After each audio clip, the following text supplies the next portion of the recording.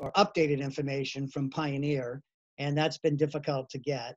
And the same issue with programming, looking forward to the next, over the next 5 years, what does the Pioneer envision for a robust program and for middle school, high school?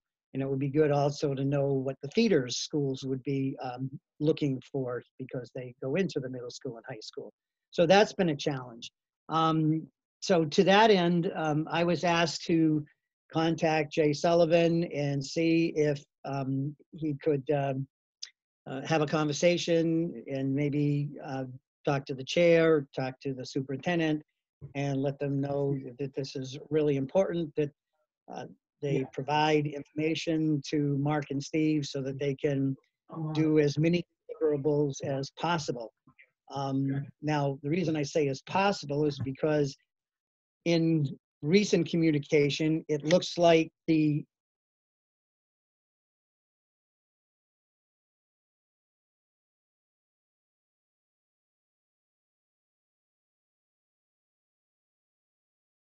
a hard shut off. So with that in mind, we have 2 months to get as much information as possible so that Steve and Mark can as many deliverables that in the scope of the grant.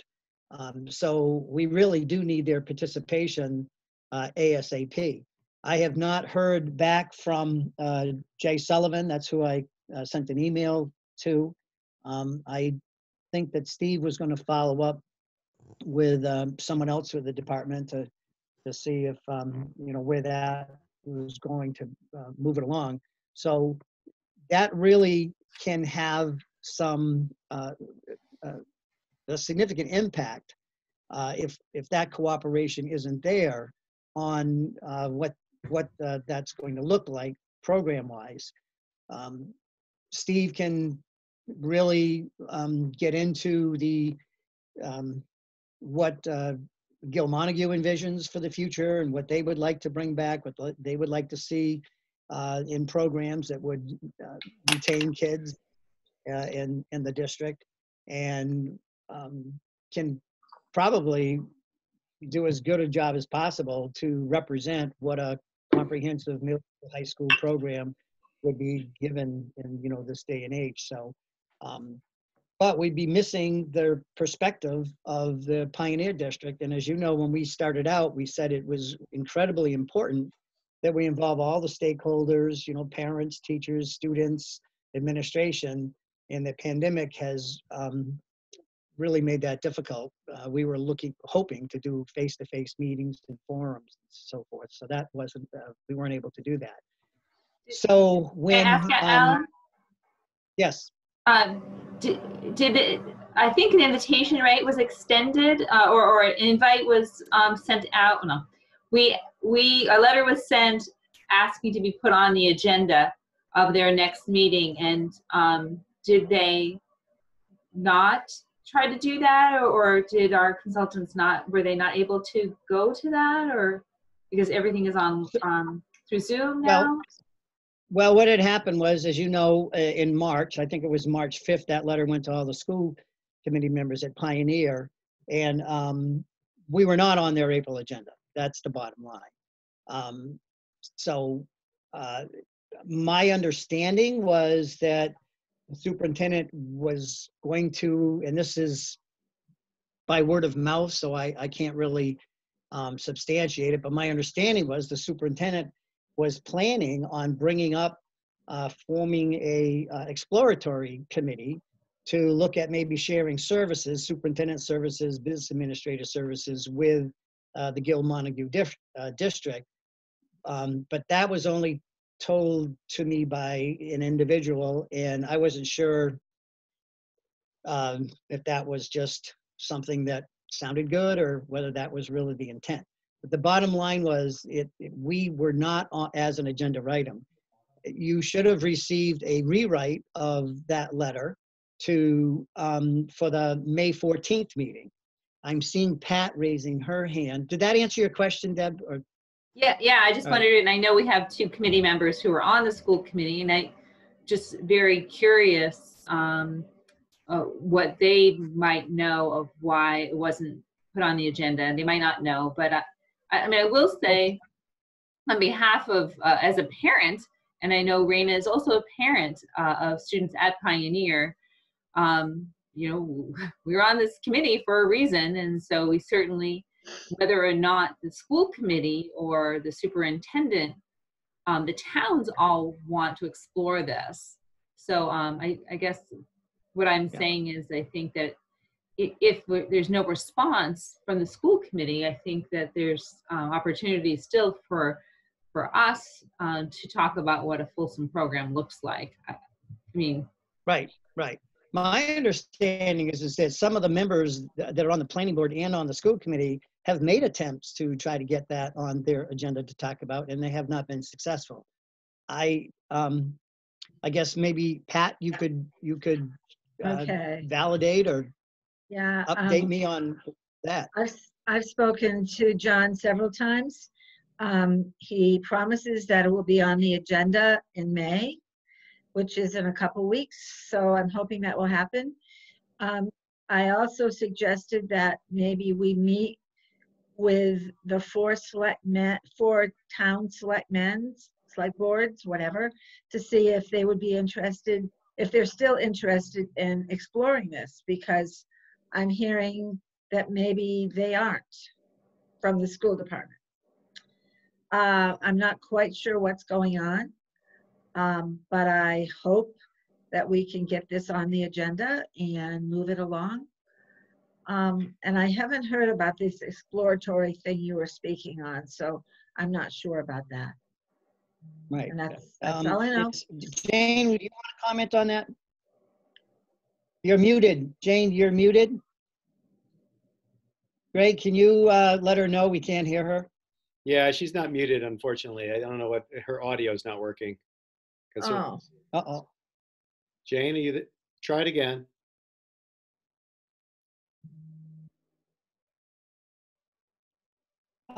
She probably will be able to shed some light on this.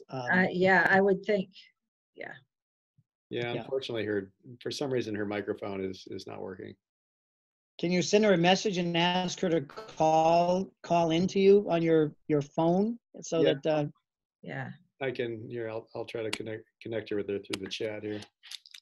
yeah, because I think that's critical that she says that. I should say while we're waiting that we did have Greg and I participated yesterday with the Board of Selectmen in Warwick and gave them a review because it was the intent of the PR committee to be meeting with town select boards and finance committees and so forth, and we still want to do that. So I had a conversation with David Young, and he said, "Oh, you can be on the meeting tomorrow. You can do it under unanticipated, business." So Greg and I joined the select board meeting, gave him an update on what we've been doing, and then shared with them our difficulties with the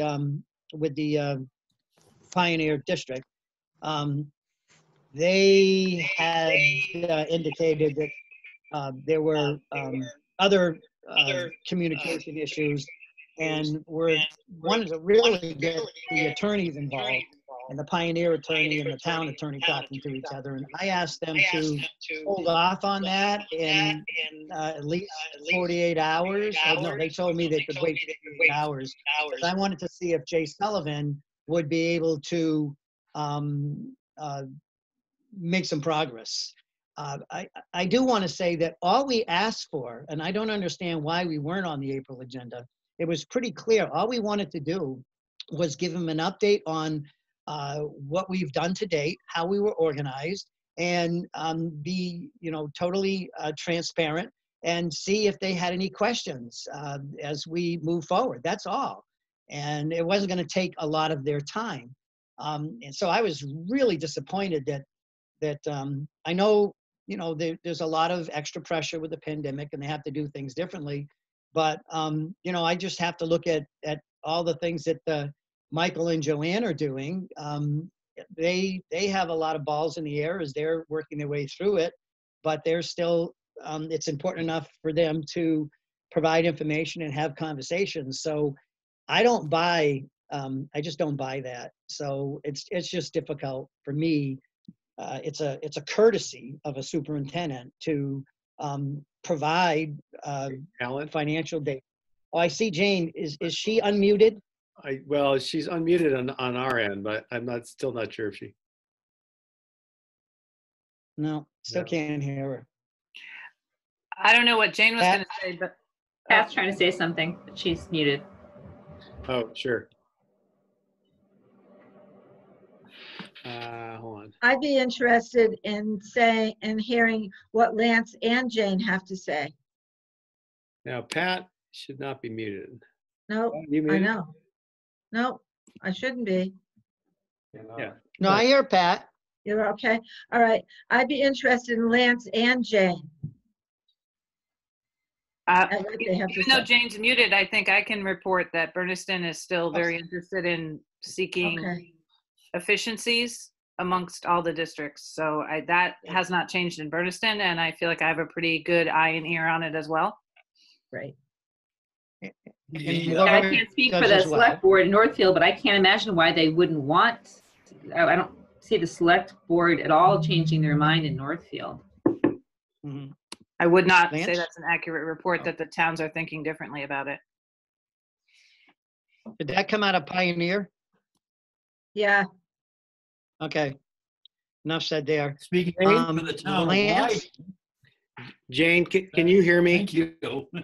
Okay, Jane, you can type in the chat in the sidebar. There's a chat if you want to type some of what you want to say. That could save time. You just allocate it to everyone. Can you see it or no? On the I right. really do hope that she has critical information that we had talked about earlier. So I do hope we can hear from her. I think Lance was ready to talk. The town of Yeah. Lyton Select Board has not discussed any issues related to this committee, and as far as I know, we're still quite interested. Thank you.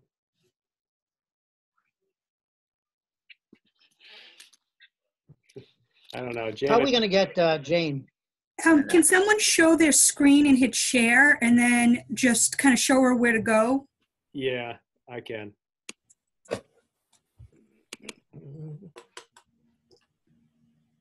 Question is whether or not. Jane, are you seeing? Actually, the problem is it disappears when you go into share mode. Yeah.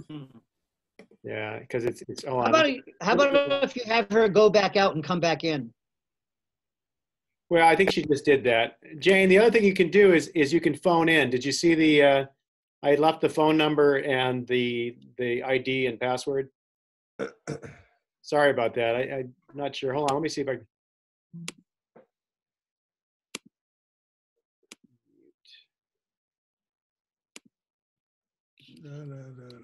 So can she click on chat at the bottom of her screen? And then the Zoom. See the group chat? Do you see at the bottom of the screen, Jane? There's a chat. You can type in your. You can type in what you want to say there. If that helps. Excuse me, but if her screen's like mine, there's 3 dots and a blue box next to the mute button. True. Yeah. If She presses on that, she'll get more selections. I just had chat here somewhere. Oh, I clicked on her blue box. Yeah, it's probably because you're working through the internet and not through the program.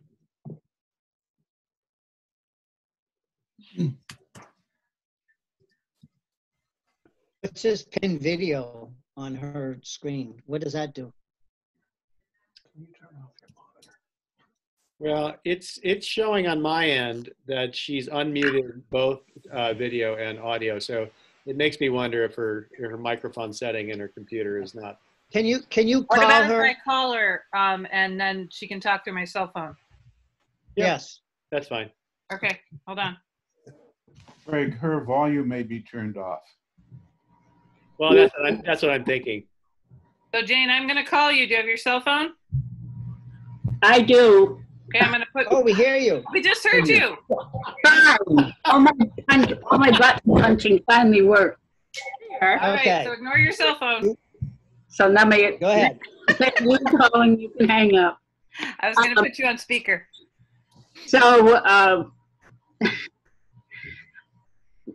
I've forgotten what I was going to say. John is the one who told me that he was going to put on the agenda a discussion of sharing, and I don't remember his exact words now. But my impression at the time was that he was going to set up another committee within the school committee to discuss sharing. That never got That on was an the agenda. explorer. Yeah, that was an explorer. The words you used for me when we were talking was he had was going to form an exploratory committee to look at sharing services in the 2 districts. Right. I wrote it down. I'm glad you did. I know that Bernardston is definitely still interested. I do not understand why the school committee wants to override what their member towns want to do. It is absolutely beyond me that they think that they don't have to listen to us about anything. I did share that in my correspondence with Jay Sullivan that as a member of the Heart Committee, there was a lot of work that we did and we got a similar response. So there seems to be a pattern. What information might we have at having attended school committee meetings, having attended every budget committee meeting? What kind of information might we have that that's needed to do this study? That we don't have to have. Right. Pat has something to say.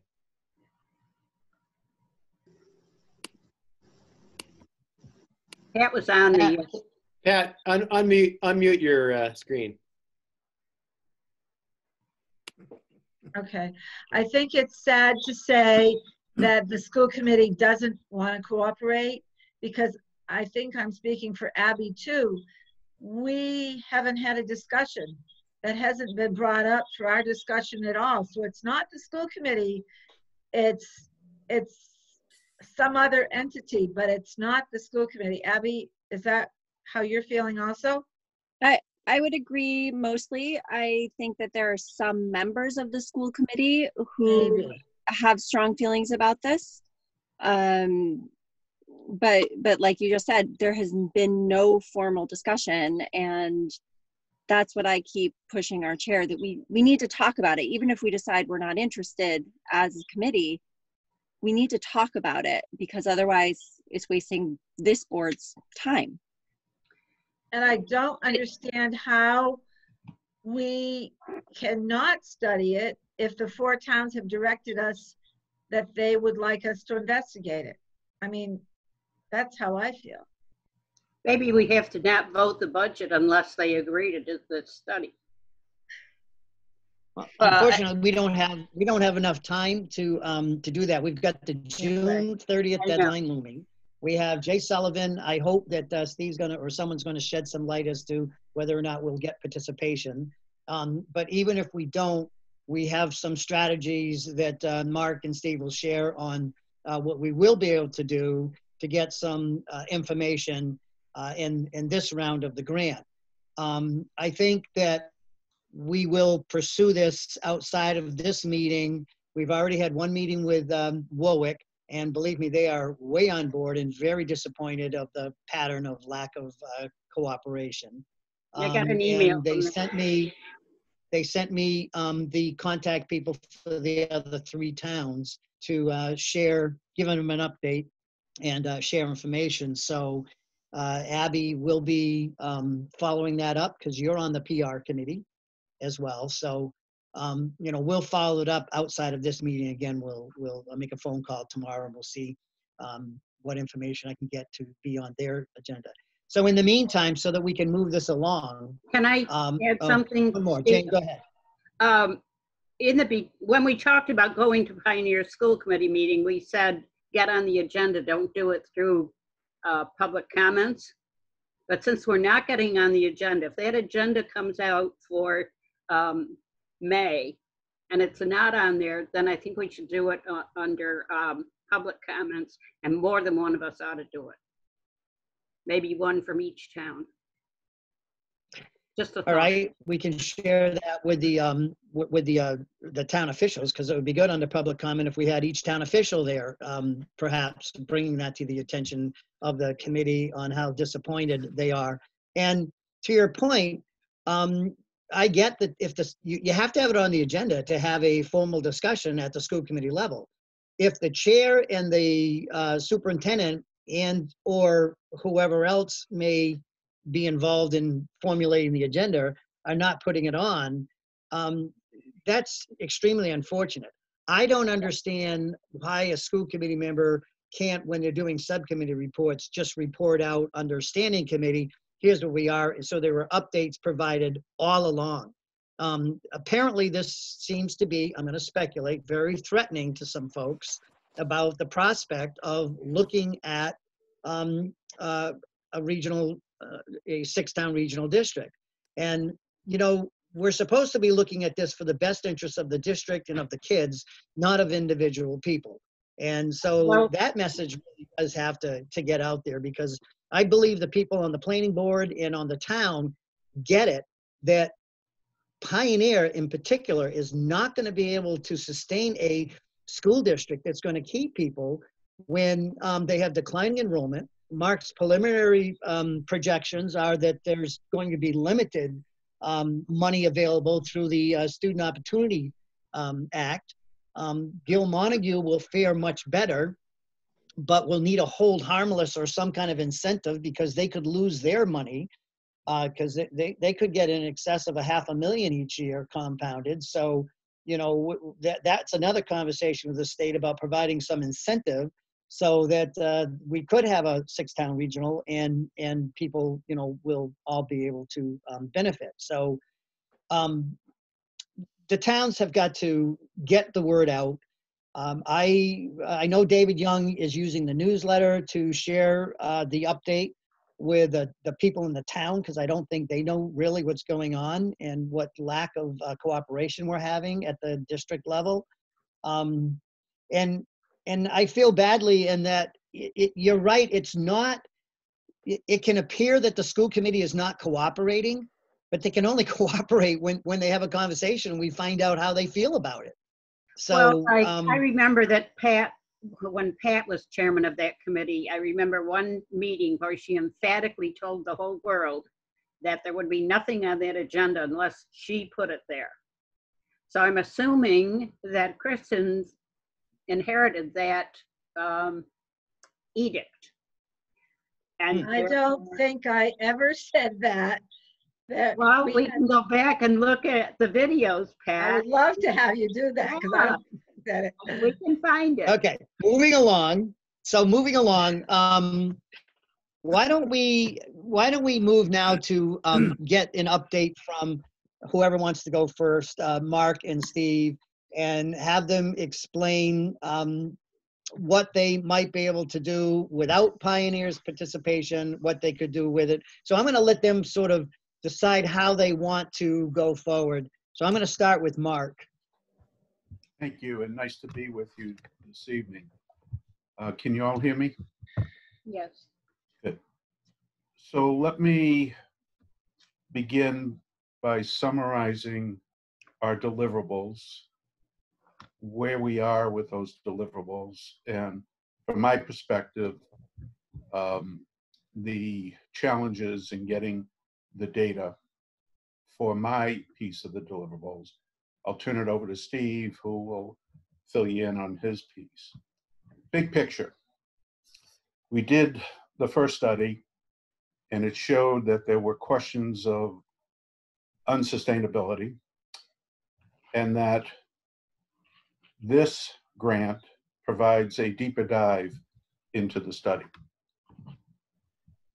We said we would respond to your RFP, which first called for a baseline. Just what are the financials, what are the staffing, what are the enrollment as of fiscal 2021, and then look at a 5-year picture, 21 through 26.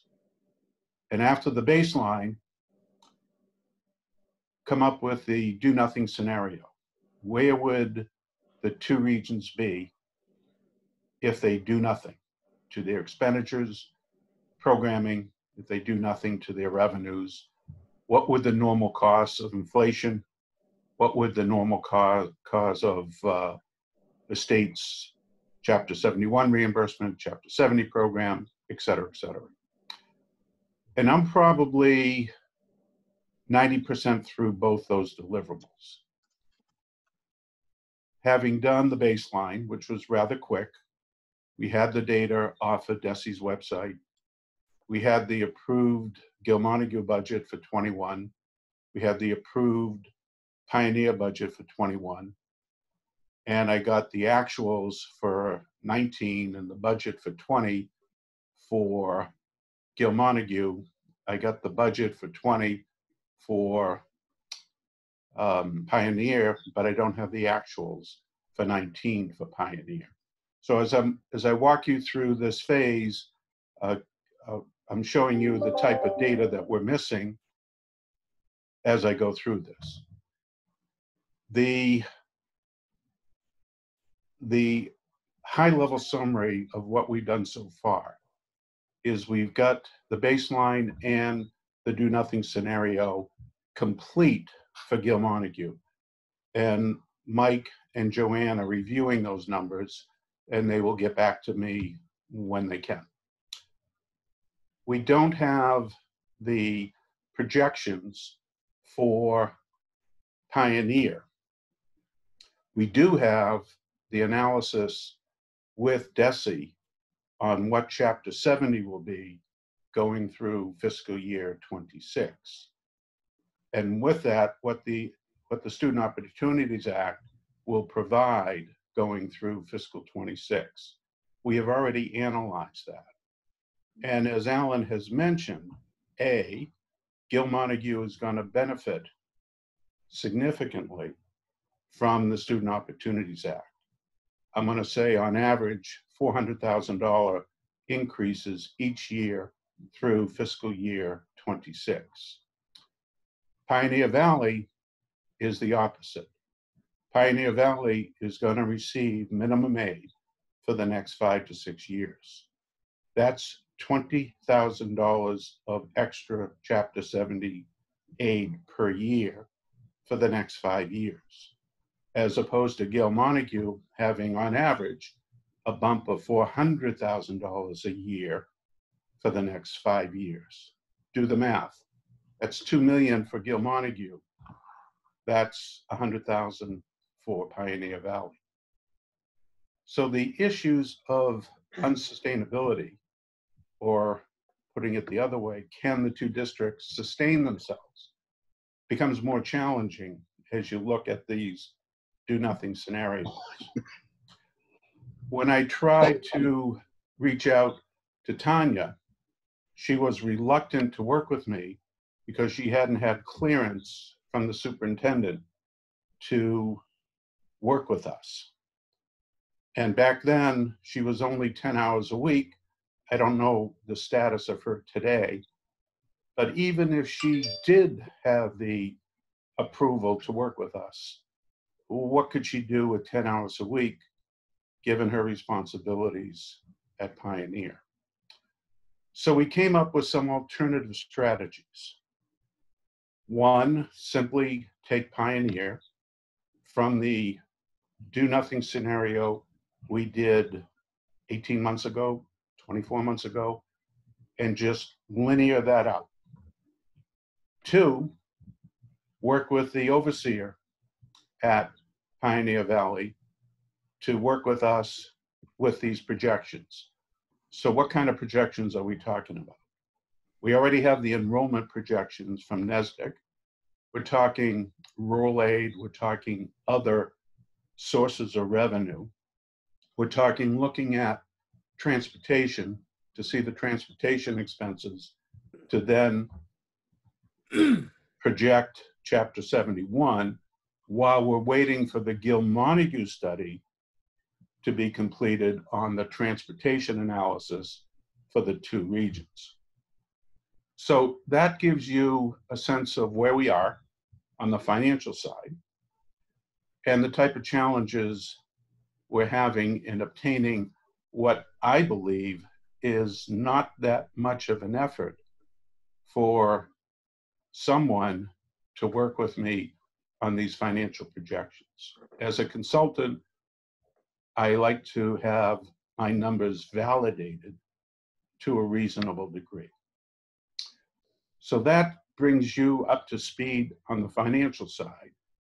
On the programming side, along with the financials, Steve and Mars, and I'll let him go into more detail, but just as a summary, were to work with Gill-Montague High School, administrators, principal, Pioneer Valley High School, administrators, principal, together, which is now remotely, to look at programming of a combined high school, similarly middle school, and what additional offerings and what efficiencies could be gained by regionalizing, having one high school, one middle school. Last time we modeled this. This time we want to take your data and put it together. And the same for the elementary. After that, we would have a regional budget. One high school, one middle school, et cetera. And the elementaries would remain as elementaries. And then I would come back and look at the cost of that and look at the assessments, statutory, alternative, to see what it costs each town under this new combined 6-town region. With that, I'll turn it over to Steve. Mark, before you do that, can I ask that, so you would do a comparison between what their assessment would be for the do nothing and their assessment would be with the 6-town regional? We could do You'd see that. It was more the 6-town region. And how the high school, how the middle school, how the elementaries would form one region, one regional budget with corresponding alternative assessments for that. Now, the assessments are going to be hinged on what would be required in the minimum contribution. And so if Gill-Montague is, if they haven't had the conversation about what they might be able to do to give them an incentive, wouldn't that get passed on to a higher assessment? So let me comment on that. We have worked with DESE, not just on the Student Opportunities Act going through fiscal 26, but what would the combined region of 6 towns, what would the local district contributions be from each of the 6 towns to the new combined region? We have that data. And with that, we have the projection for Chapter 70. Here's the problem. We identified this in our first study. And I believe, and I stand to be corrected on it, that Gill-Montague would receive additional Chapter 70 aid, but because Pioneer's base aid is so significantly higher than its foundation aid, I believe around 1.5 million, that the added Chapter 70 money from Gill-Montague would be absorbed by that excess in Pioneer. That combined, the 6-town region, this was 18 months ago, would lose $200,000. And we asked at that time, would there be a hold harmless to prevent the 6-town region not to lose that $200,000? That number now exceeds over $500,000. So the same issue, higher amount. All right, thank you. Steve? We're going over to Steve, is that correct? Yes, I'm here. Thank you. Our part of it from ours was to look at a combined high school and a combined middle school. Last year we went through and did some work on that. And just to give you the numbers, last year's numbers, and we're working up, I got to go into DESC and get some updated numbers. I don't think they'll be that far different. But for Gil Montague in grades 6, 7, and 8, they had 253. Pioneer 195 for a total, if you combine it, 448, which is a good number if you want to run a middle school with a lot of options. High school, Turners Falls was 202 and Pioneer 177, and that give you a total of like 379, getting close to 400, which again would be good. Remember, 202 and 177 high school, awfully small to work with. So we're working today. We're looking to find some comparative towns, whether they're regions or high schools and middle schools. We were into do some work in Dart today and looking at that and coming up that we can compare and see what kind of programs they are, those very successful schools. And then I've talked to Mike, to Superintendent Sullivan this morning, and what we're going to do is get together on Tuesday and start discussing what kind of programs do they want to have? What do you have now, and what would you like to see so that you'd have a robust school district people want to stay? Mike, if I'm correct, you got like 249 school choice out, and I know Pioneer has a good number going out. So again, would you maintain in the future that those numbers would stay? When you have such a small high school, it gives you limited what you can offer reasonably. And how many advanced placement classes you want to go with, how many foreign languages, and so forth. So that's where if you got up to like 400, that's a pretty good number to work with. So what we're doing now is looking at both of those. If I have it correctly, right now at Pioneer, there's 7 through 12, and there's been discussions looking at bringing eventually the 6th grade up. That would leave some room for them down at the elementaries at Berniston and Northfield and Warwick. And then so that would be a 6, 7, 8, and then a 9, 12 high school. It'd be one up at the, maybe like at the middle school up at Pioneer, and high school 7, 8, 9 down at Turners Falls in Gil Montague. So that's what we're looking for and trying to see what's the program. And if we have time, the next step would be is putting together what would that cost. Now, we did calculate approximately that when you combine, there could be some reductions in staff. But I think better on it that instead of that reduction, you could then take it to improve your programs that you didn't have, that you'd want to be able to have. So we got to look at all of that. I know I've had some discussions. Is that are you looking at savings? Or you're looking for a better program? And I think some of the words we're hearing, you want a good program. If you can stay within what we're doing, that'd be great. The other thing I do want to add is because I've been following and talking with the department on a number of things, and I don't have an answer. Jay Sullivan's talking to Pioneer. I will be talking again tomorrow to them. I mean, they've been really straight out with stuff. But they have the letter that you sent, and they're going to check and see what Jay can do. The other thing is we've taken the Student Opportunity Act and the additional money. Very simple, real concerns in how much money is going to be available from the state. How much money they're losing just on sales tax alone.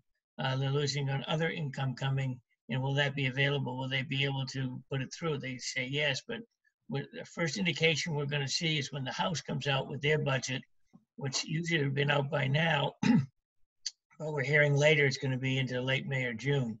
So, and again, even will the state have their budget, and will they wind up in a 1/12 budget?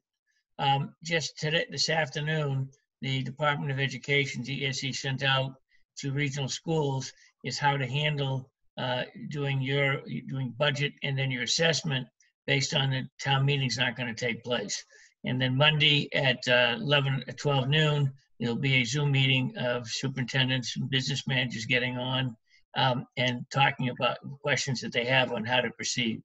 And things they have to take into account. Did they vote a budget before the close down? If they haven't, how that's going to, all the options that they have. The state's required to make sure schools open when they say they can open. And so hopefully they can open in September. As everybody knows, they've been closed till June 30th. So we're still up in the air on things. We'll proceed in looking at what would a high school, and appreciate Superintendent Sullivan and working with his high school principal, middle school is principal and vice principal, and how we want to proceed with that. So that's where we are at the moment. And I think we can get through that, and we'll see how far we can get on actually putting together an actual 6-town budget, and then you calculate. So, Very, very so I'm concerned. hearing you say, I'm hearing you say that you're going to basically provide that deliverable regardless of Pioneer's participation. Obviously, it will be greater in scope, or perhaps a little, I don't want to say more accurate, but it certainly would have their involvement if you can get their participation. If not, you're going to have that deliverable with the disclaimer that you relied heavily on the administration and the staff at Gil Montague, correct? Yes, and definitely would like to work with them. And as Mark said, one of the things that we do as consultants when we put things together, reports or calculations, then we want the district to take a look at it and verify that, we're corrected, we missed something. Having been a former business manager, I knew all the things about when I was business manager, how everything worked. If something got left out, I would know that. So that's why you want to take a look, and that's why we want to involve the principals. Looking over the years, what you've had to cut, and what did you cut, and what would you like to put in, and what do you think? And even they could send out a survey to staff. What do you think would be helpful to keep kids, would be exciting to kids to have? And also, can you share and do other things? So that's what we wanted to work on. Right. Michael, Alan, for a second. Jay Barry is on, and also is Mac Reed. Jay, do you have any comments? Oh, I think you've said it pretty well. If we can't get the participation of the Pioneer administrators, it means we've got to work with Michael and his staff and use models that exist elsewhere. So no, beyond that, no. Okay. And I'm glad you're looking at other districts of similar size, to see, what they're able to do in their high school. So that can fill in some of the blanks. I just feel badly that, we wanted so much to have the teachers and parents and so forth part of this, and administrators part of this process. Mike, when he was talking about one high school, and he just said one at the high school at Gil Montague and the middle school. When you're looking at the transportation, are you looking at what that transportation looks like with the high school at Pioneer, and then the high school at Gil Montague, and then the middle school at Pioneer and the middle school at Gil Montague? Do you have the flexibility to manipulate to see what those routes would look like and what that cost would be? Yes, I think. Are we running it? I think we have the transportation consultant doing it in both directions for both schools. So middle school in Montague, or the middle school in Northfield, or vice versa with the high school. Both of those sets. Can I just ask? I just don't want to make an assumption. Why would we always consider Pioneer being the middle school? I just don't know how big Turner's is, and maybe that will help me, or maybe Turner's is newer. I just don't know. But, I also work at Greenfield High School, so I can talk to you about Greenfield High School pretty clearly, about what services we have, and also can speak pretty clearly about what Pioneer has and what Pioneer does not have, as can Raina. And so please do not forget that we are both heavily engaged in Pioneer. You don't want to just ignore the stuff that we know. So that's the first question was about the buildings. Steve, can you make sure that you touch bases with Deborah? Part of what we were hoping is that when you put together your program, what that might look like, your first draft, that goes out to the education subcommittee. They can take a look at it, and then they can give you feedback from what they know from parents and staff and so forth, and what that would look like. So we can probably fill in the gap pretty well, because I think they have a handle on, what they've heard from teachers and parents and kids and so forth. So that would be a good set of eyes to do. Perhaps it could be a subcommittee meeting. Later on, we're going to vote so that could happen. And the subcommittee could meet with you when you have the program, your first pass through of the program, and get their input before you do the final report. Does that Does that make sense? Yeah, that's fine. And making one assumption, it could go either direction. You take a look at once you come up with a program, which would be better suited, but also take a look at where would the kids have better opportunities, say if you wanted to do internships or collaborative work or whatever. So where would they be able to do that easier for kids? So there's other things here. Okay. It's not totally decided that's the way it's going to go. It's just one option, and then you could have the high school up at Pioneer and the middle school down at Gilmontague. I mean, that's a decision that the communities will have to make. Right. I guess I just wanted to make sure that there wasn't a decision already made that Turner's is better. I don't know, and maybe it is. I just don't know. Well, that would be, again, would be a good point. It would be take a look at Cumberland program, then look at the physical plants and see who could provide the best with the plants that you'd like to see. I mean, one of the things that you don't see a lot now is some of your dealing with your Chapter 74 programs that you might want to try to run that you're not in competition with Franklin County, but some things you want to run. Well, who would have the facilities to be able to run some of those things the kids might like and want to be involved with? Yeah. I will say, just to speak on behalf of Pioneer, the land around Pioneer is incredible, and it doesn't get used as much as it could if we had more opportunity. All that land, it's owned by, the high school or the town. So just letting you know. That's what, once we come up with, I agree with you. Once we come up with some sort of, a plan or possible in programs you want to go, you tend to take a look and see what's going to be the best. And that's a decision of the community's going to have to make, not us. Alan?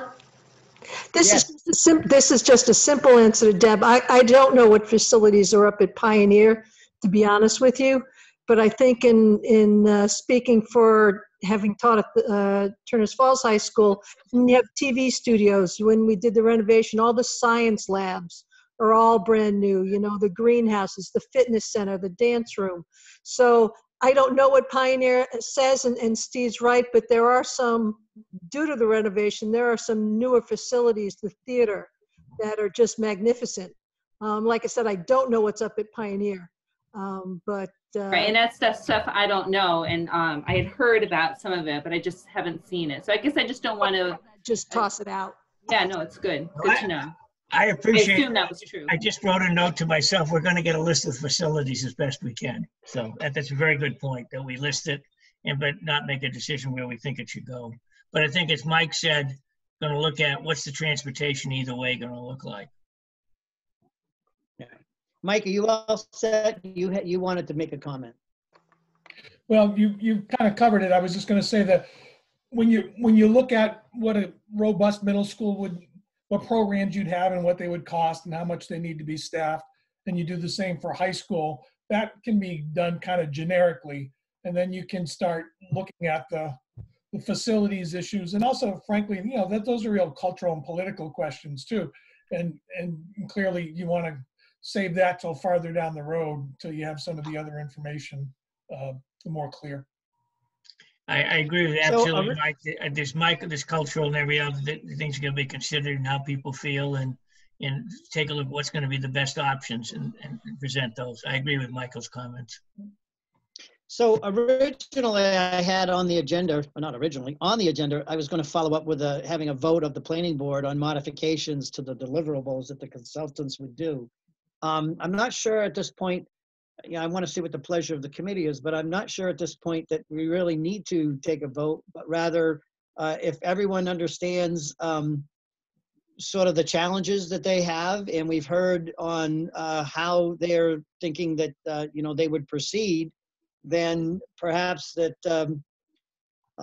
I could handle that unless people have an objection, that they understand how the consultants are going to approach this. But I want to hear how what Mark and Steve feel about that.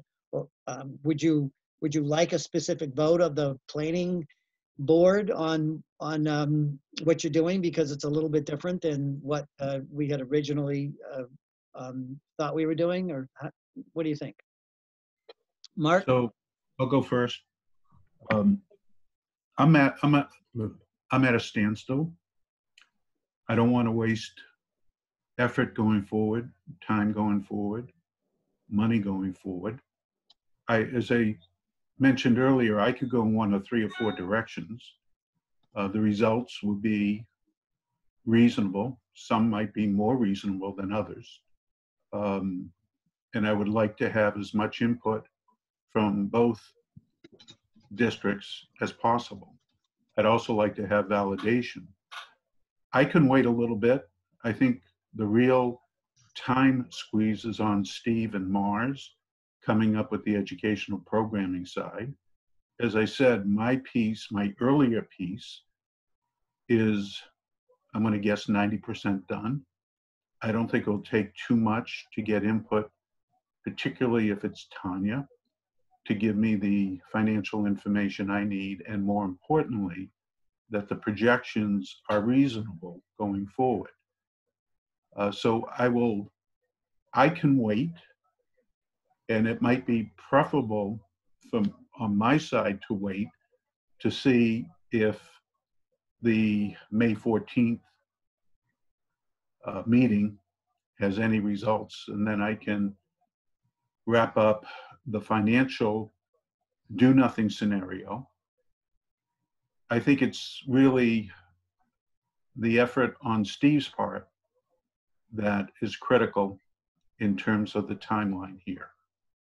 Steve, you want to comment? I agree. It's we'll go as far as we can. Obviously, you want to take a look, get the financials, and we'll work as much as we can and come up with some data and showing what some comparison schools, successful schools are, and programs, and working with the administrators. And appreciate Mike's help and everything on that. We'll go as far as we can. But I would say, is there anything, Mark? Oh. I would say this, that we are working for you. We are working for the planning board. And at some point in time, I would need your approval of whichever alternative strategy to complete the do nothing on my end. So I'm giving you that which you asked for. Fair? Can I just ask, Mark, you are talking about getting more information from Tanya, but waiting for that meeting, if the school committee meeting is the 14th of May, right now the plan would be just to share what it is we're doing with the school committee and not necessarily getting information from them, unless I'm misunderstanding certainly that was what we were planning to do in April. So I guess I just wonder how will you get any information from Tanya if the school board or Mr. Schedule just stonewalls or doesn't allow Tanya to share it with you? And it doesn't seem like he's going to allow that to happen between now and the school committee meeting. And it won't happen at the school committee meeting either, I would imagine, if you're just there doing a presentation and they're just listening. I guess I just wonder what the strategy is to get the information you need. I think the best thing that could happen at the school committee meeting is that John is apparently, how do I say this? Let me wants to make sure he has the blessing. He wants to have the blessing of the school committee to be able to proceed and release the information. For whatever reason, he's decided he wants to have the school committee tell him it's okay. Not sure why, because he could just go forward and then report to the committee what he's doing, but for whatever reason, he's deciding that he will not do anything unless the school committee authorizes him to do that. So not You're sure saying John's schedule, Alan. You're saying John's schedule is saying that. Is that what you're saying? Correct. That he's waiting for the school committee to give him the blessing to go ahead and share information that they have. You think so? Well, I think he uses it as an excuse when he's in a place that he doesn't want to do something. He won't necessarily wait for permission if it's something he wants to do. I agree. I don't think that's what he's doing. I don't think he's waiting for the blessing. He is in charge.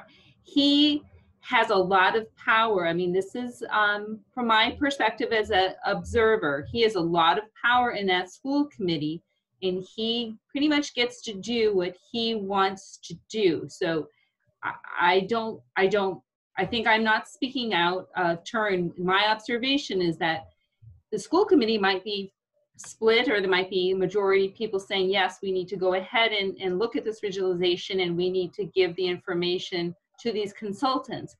But John is the obstructionist, standing in the way of allowing that to happen. So, and that's really unfortunate because that's my opinion. This was right. No, I would agree I would with agree that with opinion. This was the 4 towns at a town meeting authorized for the appointment of a planning board, creation and appointment of a planning board, because clearly the town gets that there's difficulty going forward, both programmatically as well as financially. John, it will be up to the chair of the planning board, to the school committee, to guide the conversation to, this is what we're going to do, and we will vote on this, allowing Tanya to speak, you know, to the consultants. Right. I mean, it really has to be Kristen to push this forward, not John. Right. John is he's the superintendent. He's not in charge. We don't work. Right. We're half of the 4 towns, and the school committee they're not in charge. We don't report to the school committee. We're basically saying the towns want this. We're asking for information. You're not providing it. You're not cooperating. This is something the towns felt was important. Shame on you. You're holding this process up. You need to cooperate. If they choose not to, it doesn't mean the ball stops, that we're done. We're going to go forward and do the best that we can, and it will be really obvious that we got no cooperation from the superintendent or limited and their business administrator or director, and the school committee could have weighed in, and if they felt that they, you know, that they represent the towns, school committee members represent the towns for being on the school committee, and the towns are the ones that said we want this done.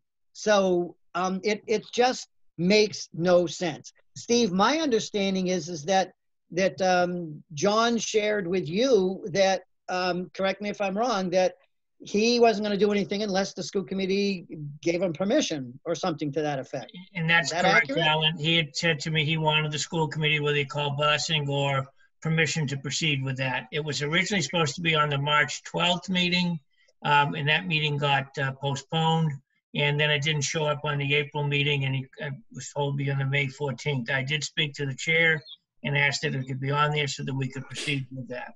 So.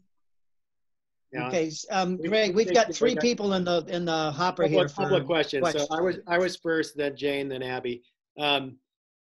Why don't we just go with the public records or a FOIA request and hit on all fronts? Mark, what do you need that we could request to at least have that formally proposed? First of all, given the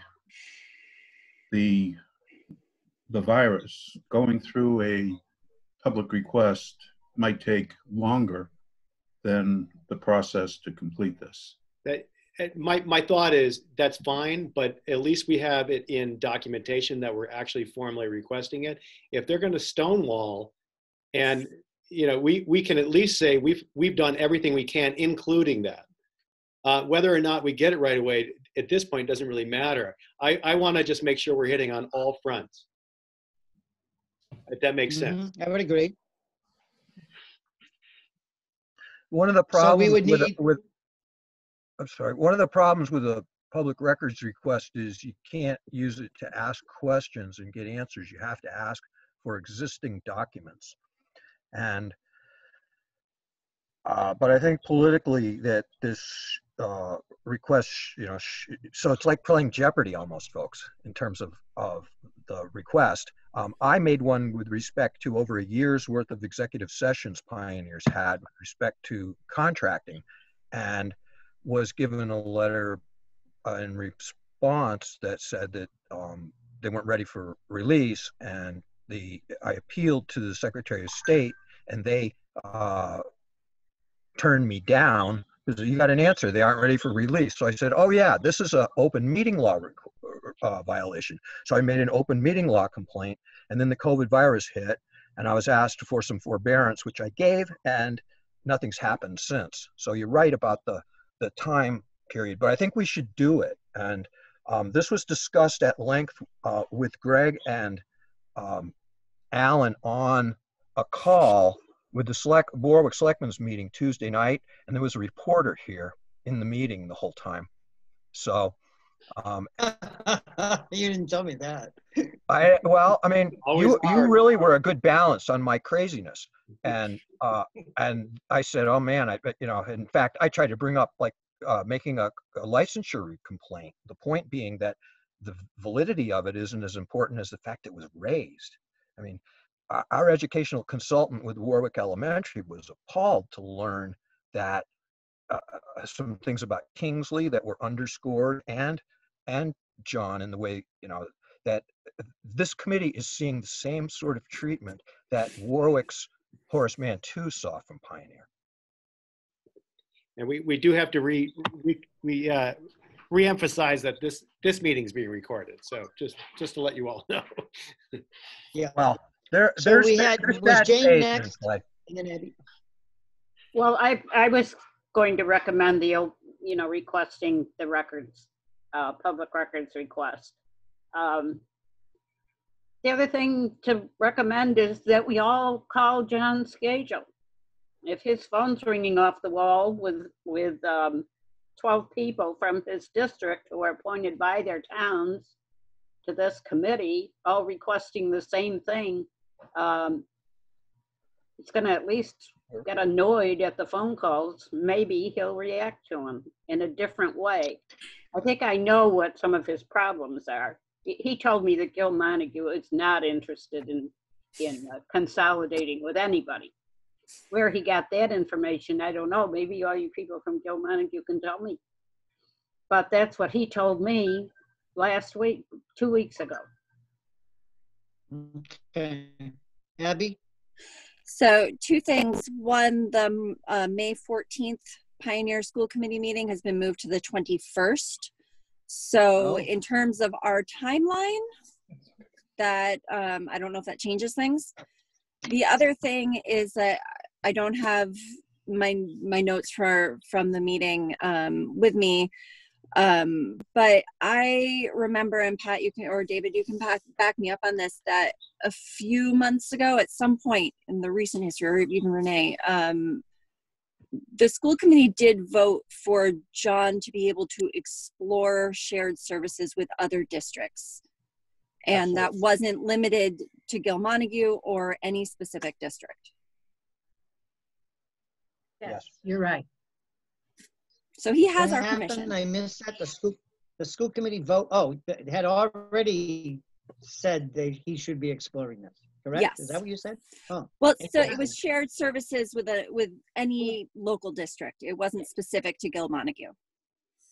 Was that how many months ago was that? A couple? I believe it was at the same meeting where the school committee voted to close Warwick. And it might have been. Sharon It was supported me in that.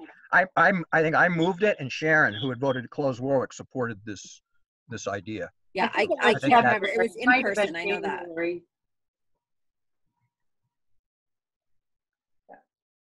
Who was next? Everybody lit up. Mark? I just want to mention that if our scope changes, we must go through DESI with a scope amendment. And that's a constraint to get to the June 30 deadline. I understand the amendment process has been streamlined. The amendment process usually took 30 days on average, but that 30-day period no longer exists. And that DESI would amend the scope on these grants rather quickly. But if we have to go that route, so it's a balance between waiting till, I guess, May 21 now, which then leaves us 5 weeks to get to June 30.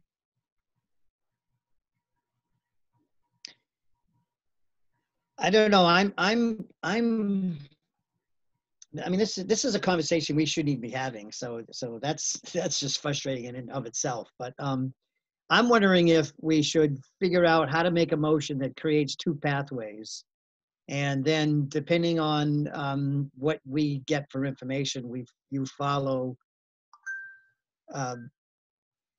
one or the other pathway. What do you think, Mark? Well, you've already reached out to Jay Sullivan. One pathway could be as simple as Jay talks to John. John agrees to work with Steve, for Tanya to work with me, and we get the information we need, and we go forward with relatively little impact on the staff at both Gilmontague and at Pioneer. We will need. Let's call that Plan 1. We'll call that Plan 1 that I can have the committee vote on. Now go to the next one. The next one is we don't receive anything. May 21 comes. We get the blessing from the school committee. And now we got 5 weeks. And what can we do with quality in 5 weeks? At that point, we will have, I think, fairly well analyzed Gilmontague, or let me rephrase it. We will have analyzed the one region, high school, one middle school region, but with one angle from Gilmontague. That would be number 2. Yeah, let's call that Plan 2. Number 3 would be we get to May 21 and the school committee says, nope, no can do. And then I guess we might go back to modeling. At that point, I might do linear projections from our prior study. And may I remind you that in our prior study, we looked at shared services, Gilmontague, Franklin County, Gilmontague, Pioneer, Franklin County, Pioneer. And I understand from what Abby said that the school committee has asked John to look at shared services beyond Gilmontague, which may include other districts other than Franklin County.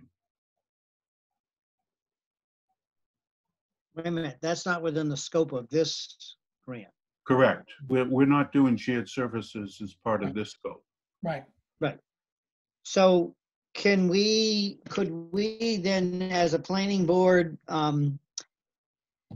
authorize you to implement Plan 1, 2, or 3 on May 21st or 22nd, depending on which scenario ended up being reality? Well, I'm thinking aloud here. I'd like to get some input from others. Okay. So Michael had his hand David, up. and then Michael. Michael's Okay. had his hands up. Michael's forever. had his hand up for a while. So, I talked to our state senator and at least Montague's state rep yesterday, and they're not hopeful that we'll get an extension of the funding for the consultants past the end of June. So in terms of using the services of Steve and Mark and Jay, we need to try and get as much done as we can by then. I mean, the planning board can go on indefinitely, but the consultant supporting that work will only go until that time. And you can't waste half of the time between now and then waiting for the Pioneer School Committee to give you their blessing. So, and I don't think we need to really change the scope of the work. I think the educational study in particular will go on. And, there's a lot of people around that know what a good middle school would look like and what a good high school would offer without necessarily talking to the administration of one district. So I think that can proceed. But it'll be an opportunity lost by having that voice. Like they may say, we love instrumental music, and that may not get the emphasis they want, or counseling or whatever. But that's— You can talk to us. Yes. You could talk to two parents. Exactly. Right. So I think, I don't And think Steve noted that. be any motions or anything made. I think, you know, you just need to decide in what way you want to go have your voices heard, and have the work continue as best we can. David? So Mark, my question is, do you have a punch list of information that we're seeking, and how much of that might Jane and other finance committee members already have, or at least be able to supply something, or the select board staff? So I'm a town coordinator in Warwick and up to my ear, and I'm a school committee member. I mean, if we circulate that, if we say the school committee won't give us this information, select boards, finance committee, school committee members, what do you have on the subject? It's kind of how we went with Warwick's redesign. And in the process, we learned a lot digging around. So, David, I wonder what you have on that committee, David. What the Warwick committee has.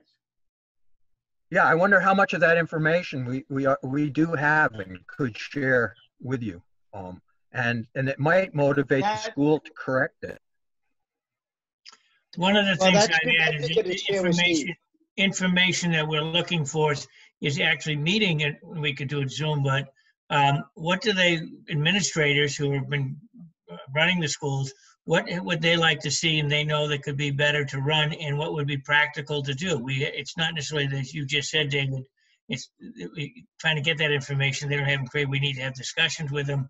What do they look at in the input? And I think Michael said we're going to work with Gil Montague, but yet we don't have Pioneer. It's an opportunity lost because they could be part of that.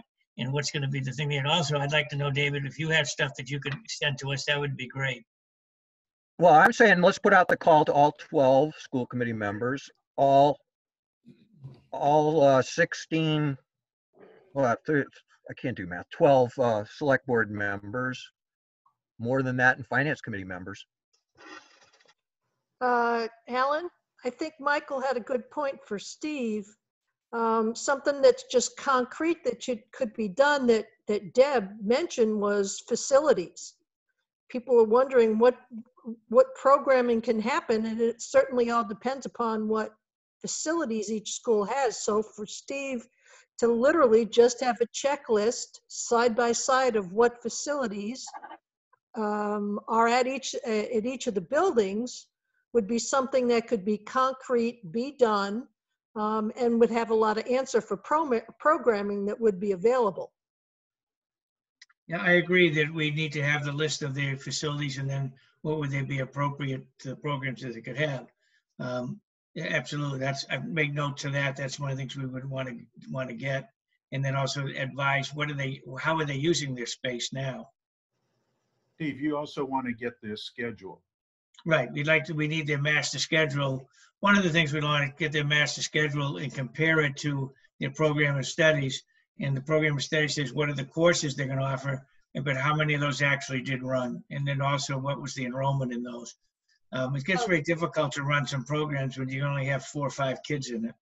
But this handbook, I mean, the schedule is available on Pioneer website. You could download the whole thing and see exactly was offered this year or last year. We're talking the master schedule that shows what teachers are teaching and what the classes. It's in their computer system. So I have those from the Ruth Miller era, because I went to school over at the tech school with the superintendent, and he said, because we were having budget problems, he said, the first thing you do is you start with your comprehensive schedule. I said, what's that? And so eventually, it wasn't easy. It was like pulling teeth, but I got access to those. And I saw that at the time, Pioneer was running the same sections that they did 10 years ago, and the teachers weren't working full loads, and the classes had 7 or 8 kids in them. That stuff's been corrected since, but if that's the best information we have to work with, I can provide it. And well, I really would rather, let's have reality what we are dealing with today in 2020. And that's not a hard problem. They can send that out. And 4 of our consultants, 3 were principals. and all of us have been superintendents. So they know how to read those programs. And you guys have not tried to So, contact Mr. Burke to get the master schedule at all at Pioneer? The principal? Inappropriate for us to go around the superintendent. It was it's a sort of system we would deal with. It puts that person in a difficult situation when we've been told by the superintendent that he does not want us to, he doesn't want to do anything until he gets the okay from the school committee. So I would not want to put the principal in a compromising position. And I think So I'm going to come full circle. Alan, if I may, I think it's Going fair back to say, to Michael. Go ahead, Mark. I think it's fair to say we're not asking for the moon here. We're not asking for a lot of time. We will need to meet with them periodically. But again, we're building on the last study we did. David, to answer your question, it wouldn't be me asking Tanya for new information. It would be me asking Tanya or somebody else to review my numbers, to fill in some projections, to work with me on projections, so I can wrap up the do nothing scenario. And to that point, with the Freedom of Information Act, it's hard for me to ask for a document that doesn't exist. Right. So why can't Jay Sullivan, who, you know, if they don't want to give it to you, why doesn't he just tell Rick Kingsley that this is the information that we need, and that either he gets it or he gets it from Tanya, but someone needs to produce it. He's the financial overseer. Sounds good to me, but having had a meeting in the Deputy Commissioner's office last month, he did not know his powers under the acts of 2018 and Pioneer. Clueless. Well, not clueless, but he didn't really not feel that he was in the driver's seat. I didn't get any sense of that. You referring to Jay Sullivan? No, I'm referring to Mr. Riley. Rick Kingsley? Mr. Riley, Jeffrey Riley, the DESI commissioner. Oh. He has, I mean, to go to, can't Kingsley be told to do this? Kingsley is Riley's eyes in the district. And I think he could say, you need to cooperate with this. I mean, the legislation says that the parts of the district agreement are abrogated and schools may be closed or realigned and such with the approval of the commissioner. So, well, I thought Jay Sullivan could do that. I thought Jay Sullivan is at the top of the pyramid that we're in with Pioneer, and that he could tell Rick that this is what needs to happen. I'm hoping that happens. So in the meantime, I want to loop back to what Michael said.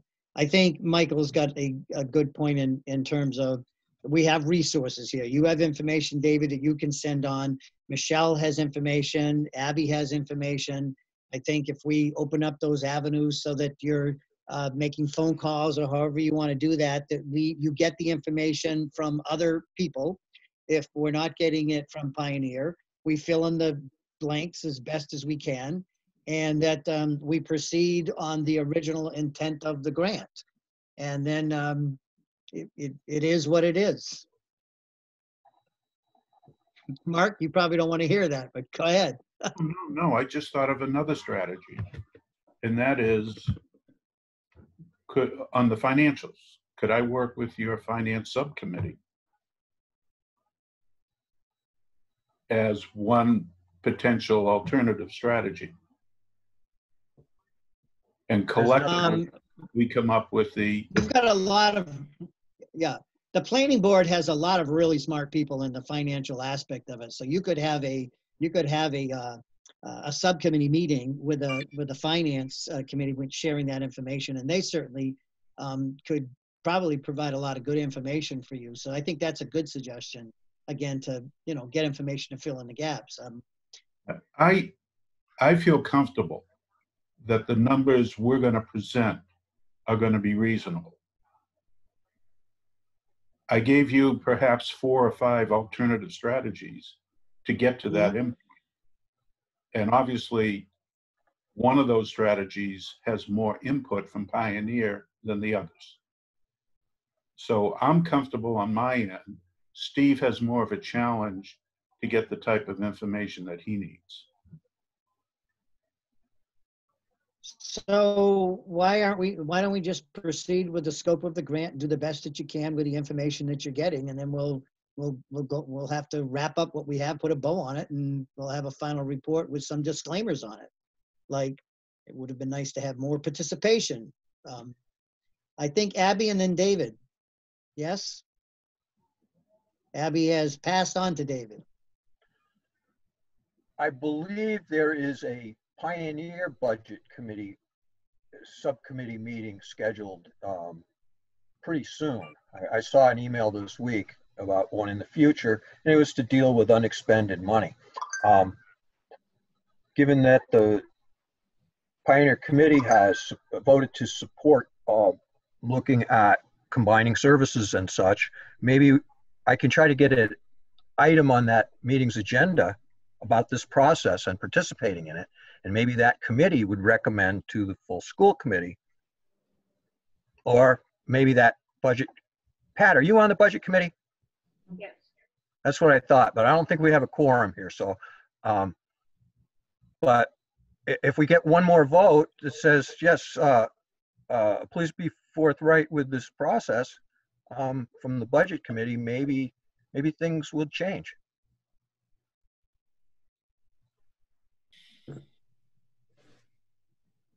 I'm gonna keep my mouth shut.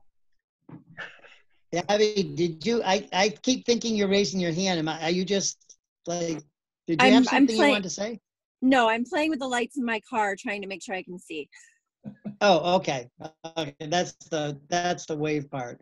So let's follow up on Mark's idea. I think it's a good one to have the planning board, finance, facilities, whatever else they were doing, transportation subcommittee, have a Zoom meeting with Mark once he pulls much of that together, share it. Maybe you could send it out to them ahead of time and they could look it over, and then you can have a meeting and get their thoughts and whatever information they may have. Are any of you on the subcommittee for finance? Yes. We have David's on it, Jane's on it. Who else? Mike. Yep, Mike's on it. Mike, who else is on it? Lance is on it. Lance. Okay, Lance. Lance is on it, and Oh gosh, there's one more person. There's a woman. Lynn Reynolds. Lynn Reynolds is on it. Yes. Okay. So you could pull that off, have a meeting with them, and sooner than later. One of the action items that's really important that we do today is to make sure that we vote to participate remotely in our planning board meetings as well as our subcommittee meetings, and then also to vote to have our meetings posted in the Gil-Montague Regional School District website for both regular meetings and subcommittee meetings. So once we do that today, that gives us the opportunity then to have those follow-up subcommittee meetings and to do this meeting remotely. All right. So we need a motion. I'm hearing, pardon? We need a motion. Well, I haven't moved to that part yet. Okay. I'm still on this one. So I'm trying to figure, we had plan 1, 2, 3, but then we had 5 different strategies. Going to Michael's point, I think we'd go forward with the scope of the grant and what we thought we would do as deliverables, and then we do the best we can with the information that we get. Is that too naive, or you think that's doable, Mark? I think that's doable. I would agree. We should know within a few days how Jay Sullivan and John Skagel, how their conversation went. Do we know? Well, I that hope staff- it goes well, because the Board of Selectmen in Warwick has lost their patience and want to proceed with their attorney and the school district attorney on pursuing this and other issues. Is that accurate, David? David, you're Can't muted. hear you. You're muted, David.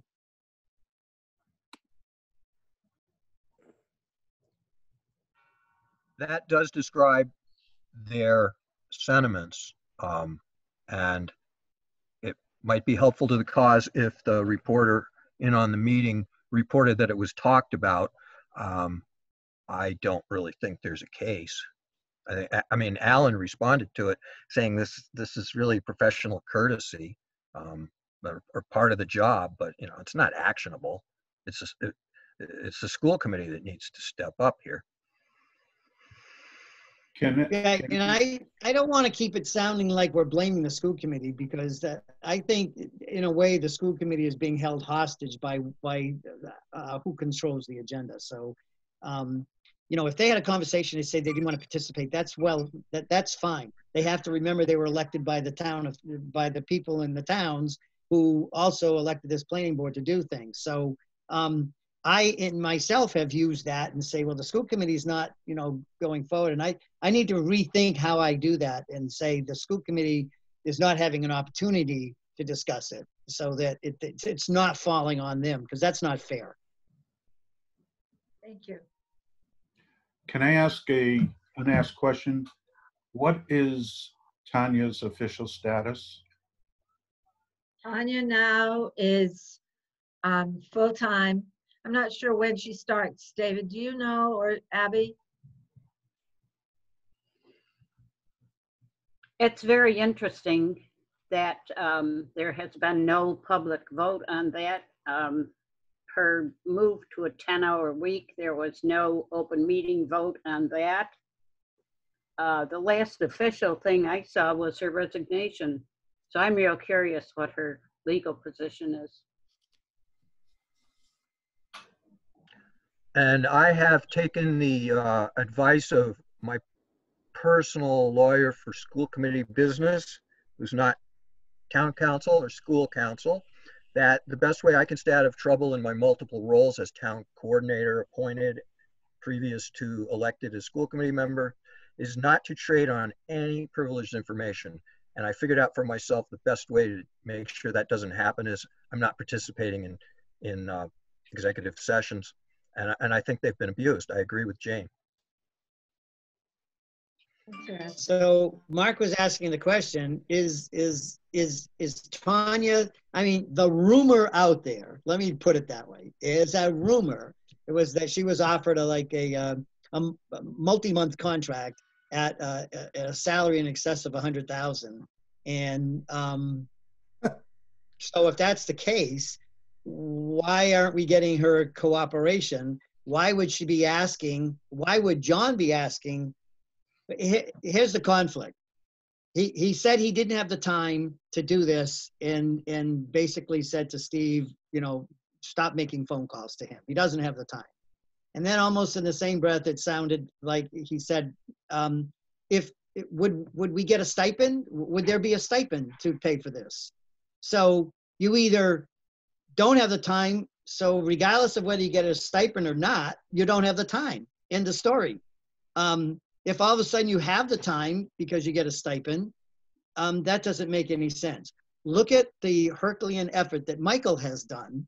And the grant, by the way, would never support a stipend. That's not part of the grant. So it's just, I think it's embarrassing for someone to ask that question to begin with. So, all right, that's my vent. Tanya, Bill? Okay.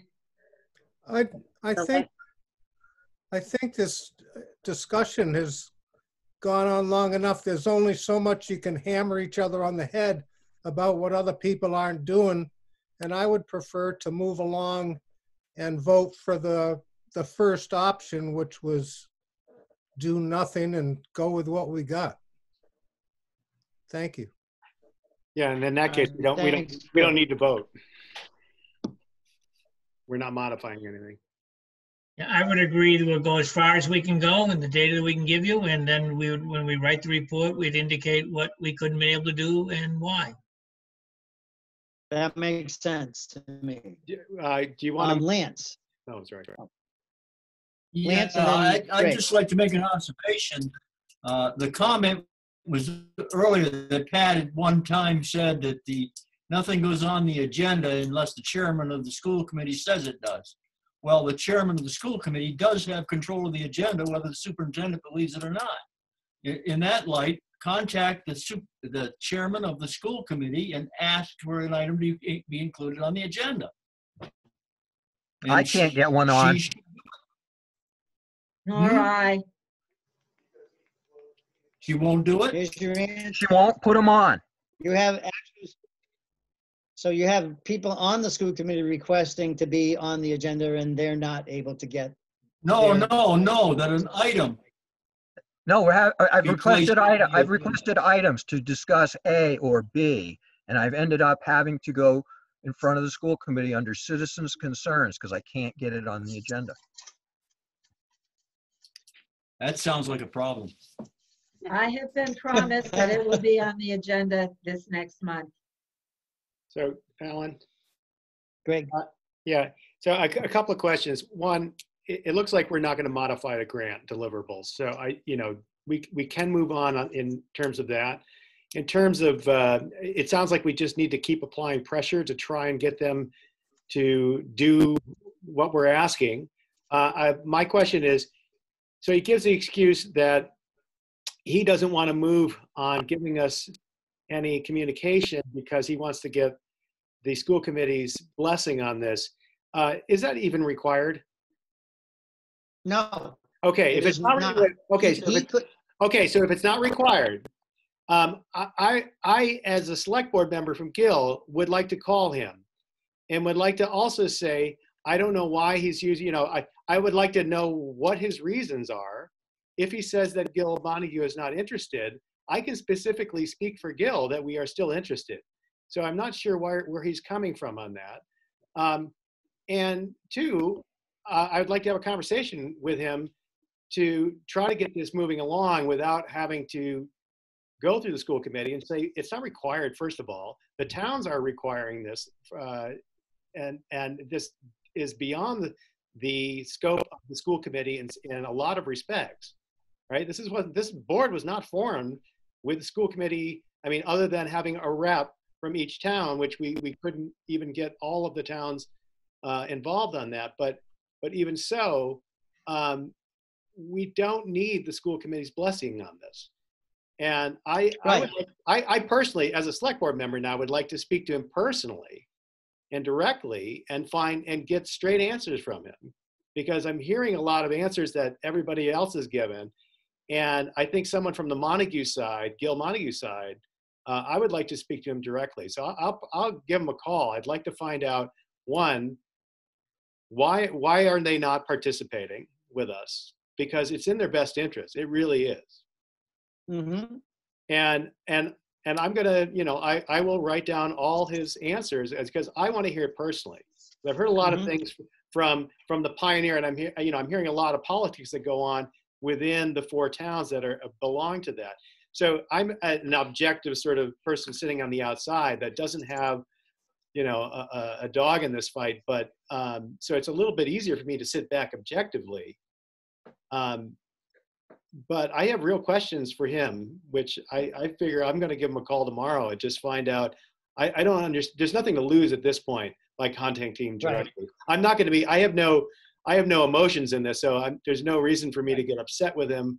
I'm sure it'll be fine and civil, but I would like to know as soon as possible, because if we can get their input, it's going to make our deliverables that much more valid, and that's where Mark's coming from. And we can do the best we can with what we're doing right now, and that's what we're going to do. So, I personally would like to move the agenda along, and see, we've beaten this, as Bill has said, we've beaten this to death at this point. And we can all just continue to apply pressure. You and I can contact the other select boards and just keep doing the best we can. But I think as superintendent, he could bring it up on under his report. He could bring up at any time. He chooses not to. So that's the bottom line. Yeah. We're not going to. I think we have the full planning board is well aware of the issue. Mark has put out and Steve the challenge that they will face as they move forward. And so we'll just let's just go forward with this and see how well that we can do. And so we're not really modifying anything at this time. We're going to report out perhaps a little bit differently, but why don't we use that as our plan for now? I would, Greg, I would say to you, go ahead and make the phone call, see what you get from answers. Yep, thanks. Jane? Yes, I think that's fine, and I'd like to make a motion. Okay, wait a minute. David? I wonder if, will there be a deliverable that's a spreadsheet model that we could input new values in? That would have predictive value to us, so that we basically build a tool, and then if it takes us some time to get to, the real numbers, we could have a useful tool and something to use, next year and the year after to input our actual financial results. Mark? So the short answer is yes. All my numbers are on Excel spreadsheets. They tie back to every line item in Gil Montague's budget and every line item in Pioneer's budget.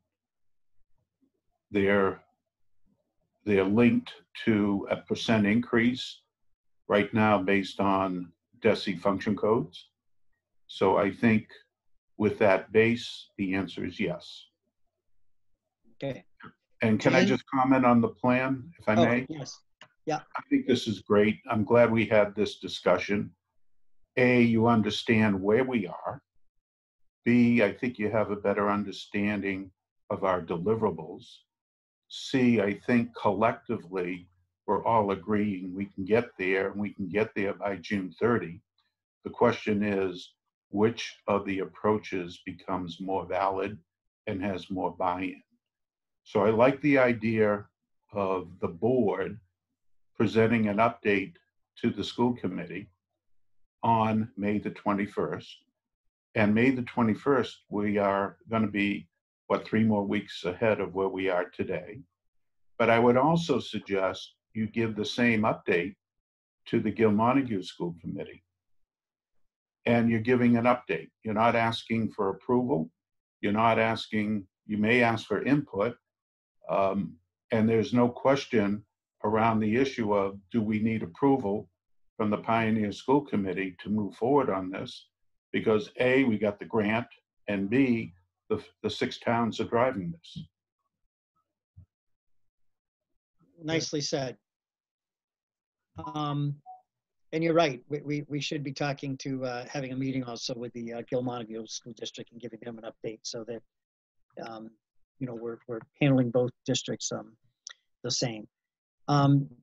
Jane, I'm not sure what that motion would be because I don't know we really need one, but I'll entertain it because you said you had a motion. I do. I want to add to making a report to the 2 school districts that there should be a report to each Board of Selectmen. And I think I mentioned that at our last meeting, because we really are formed by the 4 towns. And so they should get the same report. If it's verbal or if it's Zoom or if it's in writing, it doesn't matter as long as everybody gets the same thing. The motion I want to make is to cut off this discussion basically because I'm going to move to approve remote participation and posting our minutes on the Gil Montague website.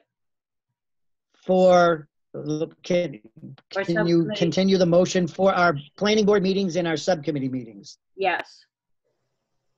Second. Is there a second? Second. Is there a link? Who got the first second? I didn't hear. I think you gotta create your motion. You really take two motions. One is motion to have Zoom participation, remote participation. The second motion is to post your meetings and subsequent minutes on the Gil Montague website. Two All different right, motions. so let me rephrase that. So Would Jane like to amend? I'll entertain a motion. Yeah, Jane, you want to amend it? Sure, I move to approve remote participation by our committee. But no, by the planning board and the subcommittee Both planning board and subcommittees, by all our meetings. entities. Second. Who said that? Yeah. Oh, okay. All right. Discussion, Mike? Yeah, could we, if we're going to be doing this over Zoom, can we record the meetings and have They are links to them being along with the minutes? recorded. Yeah, I'm recording this meeting. Okay, good. But I'm thinking subcommittee meetings as well.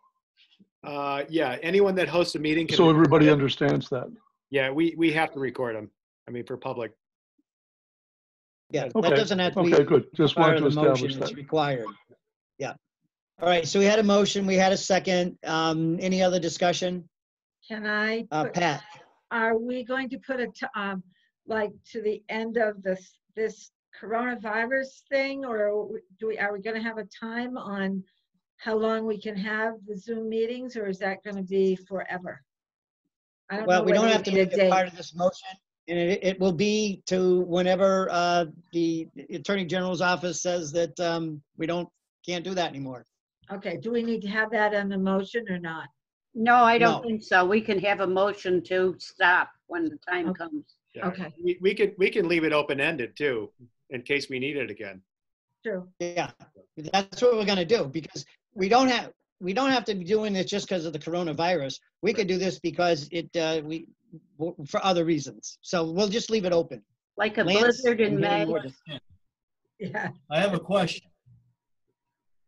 Question? So Lance, Yeah, I understand right now we can have Zoom meetings.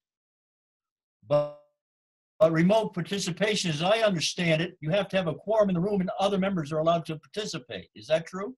No, that has been lifted by the governor and the attorney general because of the coronavirus. Until the end of the coronavirus. But once we're out of the state of emergency, they'll dispense with that, and then we'll go back to the old rule, won't we?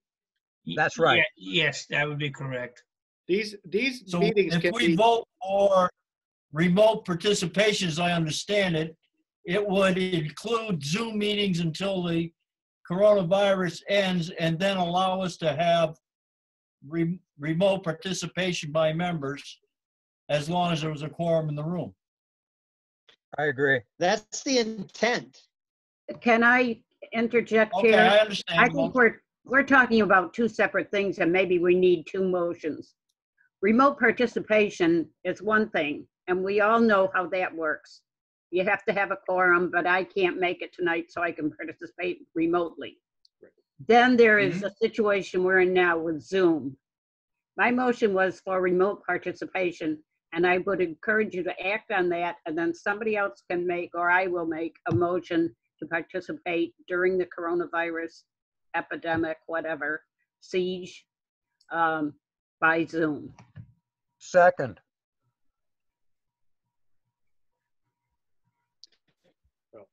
Any other discussion? Greg, you understand the motion? Well, if I No. don't, I've recorded it, so I can go back and. It was simply to approve remote participation. No, I get what you're saying. Yeah, Zoom, where everybody's coming in is one thing. Remote participation means you can have 3 people in the room and 1 person call in. Right. Right.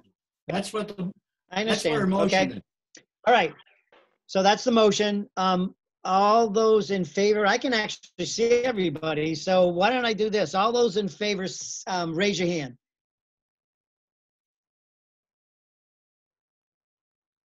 Anyone opposed? Put your hands down. Anyone opposed? The only person I did not see was Steve. Did you raise your hand, Steve? Is he frozen? I'm not a voting member. He's not a member. No, He's no, not a no. member. Richter. Oh, okay. All those abstaining. Okay, he may be frozen.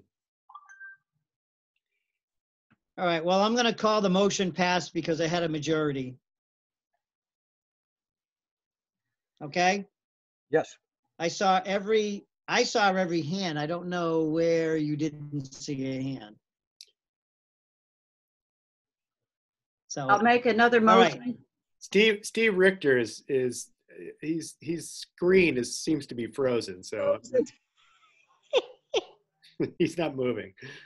So, I don't even see it. Where Maybe is he he? fell Steve? asleep. no, he's just looking at us, not moving. All right. I don't have him on my screen. I do. All right, Probably 'cause next I'm the host motion. again. Oh, yeah. Yeah. Okay. I move that we use the Gil Montague website for our minutes of our board and Post for the all meeting. subcommittee minutes. Posting. Posting. You vote. Your motion is to post our meetings on the Gil Montague website and the subcommittee meetings on the Gil Montague website. Right. Second. Is there a second? Who was that, Pat? Deb. No, it's Deb.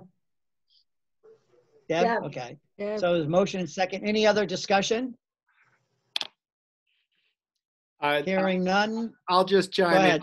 and just to let everybody know, since I do the postings, that just allows us to cover our bases in two places. I will still send the postings to the towns, but if all 6 towns for some reason don't post it, as long as it's posted with the district, we're covered. Okay. Right. And given the fact we're not sure when people are in town meetings and or town, offices and so forth, it may just be that someone wasn't there to get it. So, all right. So we have a motion, we have a second, no more discussion. Again, I'm going to try to do this by all those in favor, raise your hand. Steve was live there for a moment. He moved. I see every hand up. Okay, so I see it unanimous on what I'm looking at. You can put your hands down. So I'm not going to ask for objections or abstentions or. Well, so, I would call for him just to be sure. Say that again. I would call for it because Steve froze. So just. Are you going to call him and ask him now? Or No, chat with him? I said it's always good to ask for abstention or to ask for nays, yays and nays. All right, all those in favor, we did. All those opposed, I see none. Any abstentions? I don't see anything here, so we may have one. So I asked all 3. All right, so that motion passes. Thank you very much. That was a major thing we had to accomplish today. I think we already covered the subcommittee expectations for finance and education. We're going to have them involved in providing information and working with the consultants. So I'm really pleased to know that we can get some really good information. And that's regardless of whether or not Pioneer decides to participate or not. We need to use that avenue to get additional information and feedback, okay? So the chairs of those can start looking at how to plan that meeting. And Greg, if they don't have Steve's email or Mark's, can you make sure you get it to them? So as they're planning their meeting, the chair can contact them and see, when they're available before they schedule their meeting. Okay, did you hear me? Yep. Okay. Is there any other items that the planning board members may have that we didn't get on the agenda for the 48 hours? This is the time to bring them up. I just have a question about the Zoom meetings. Is there a particular account we should be using, or because I know you have to have an account and the reason I host it is because right now, being a teacher, I have access to longer than 40-minute meetings, which is why I suggested that I host the meeting. It just allows us. Otherwise, otherwise you have to pay to upgrade. And for now, we can use this. There are other options. There's Google Meet if that's if that works for other people. But for now, as long as I have this, I'm happy to host. And Alan, I think I actually can. I think I can actually switch. I can make you the host once we get on. So I just realized. Yeah. Well, we can talk later about that because we can share. I think you can share that as well. So we can talk more about that later. So I'm not hearing any other. Oh, David. Alan, I just wanted to apologize to everybody for Alan's internet connection. He's not on Warwick Broadband. He's on satellite. I'm on Warwick Broadband. Think about it, Alan. Okay, Mike. Thanks, David. You're breaking Love you up, too. Michael, Mike. A quick question on the question of hosting meetings. How will that work for subcommittees then? Well, I mean, for the education subcommittee, I'm happy to host, and I'll send out an email, and you guys just take the link.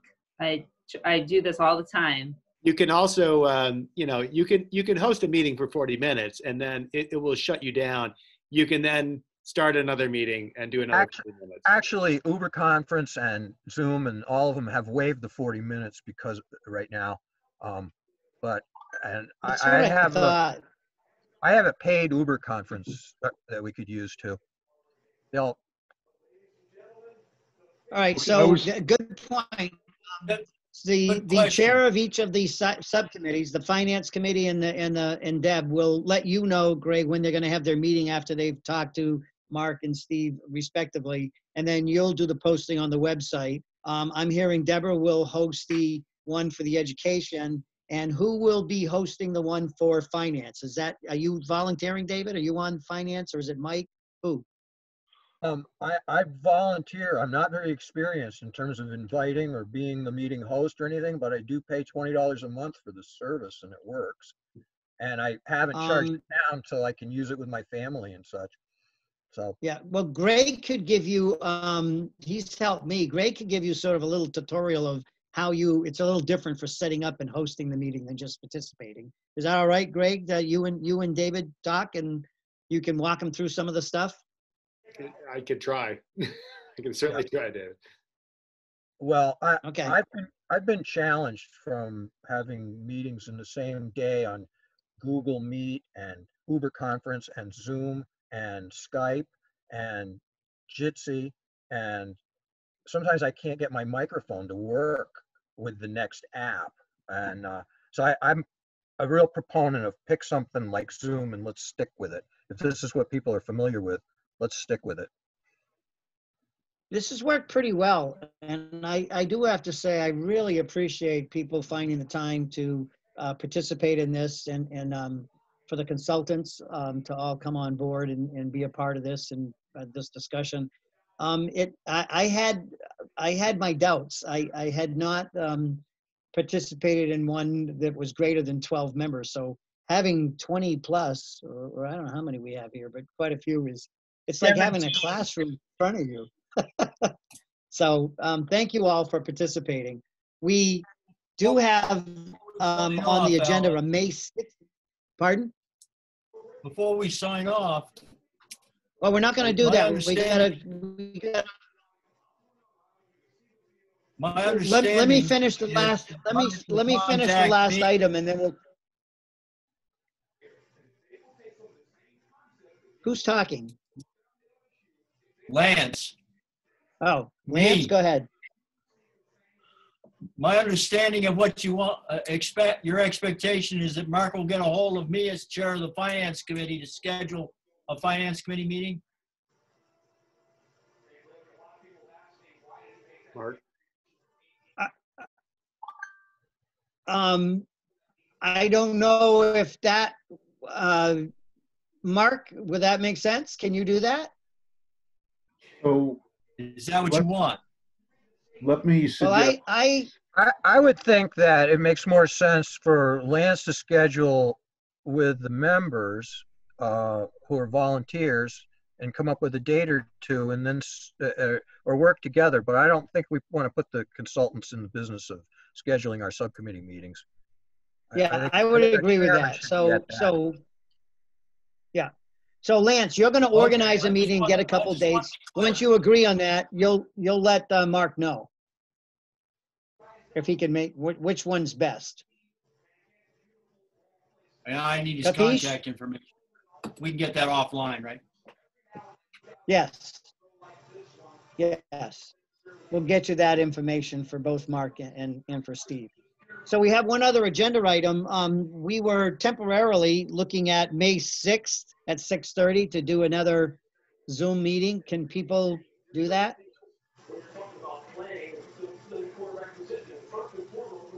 That's good. Anyone want to suggest another date, or is the silence mean you're in agreement with May 6th? May You can 6th is nod because fine. I can see you. I have a How about conflict a that thumbs day. up, thumbs up or thumbs down? Thumbs up if that would conflict. work for you, May 6th. Somebody's saying conflict out there. Somebody, yeah. I have a conflict that night. Oh, right. So do I. Okay. Okay. What's May 7th? Is that a Thursday? Mm-hmm.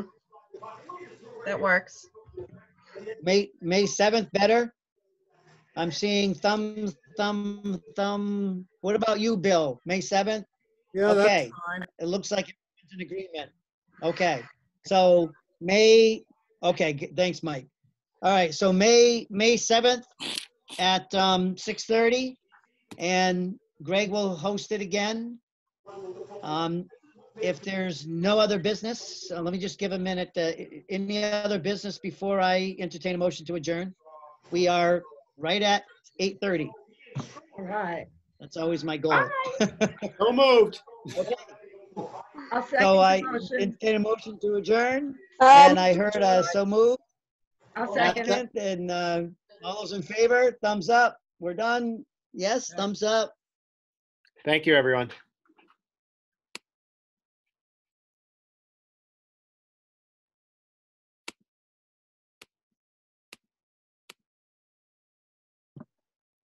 Good night. Bye. Bye-bye. So that little thing on the right says leave meeting. You can click on that and you disappear. Bye. Bye.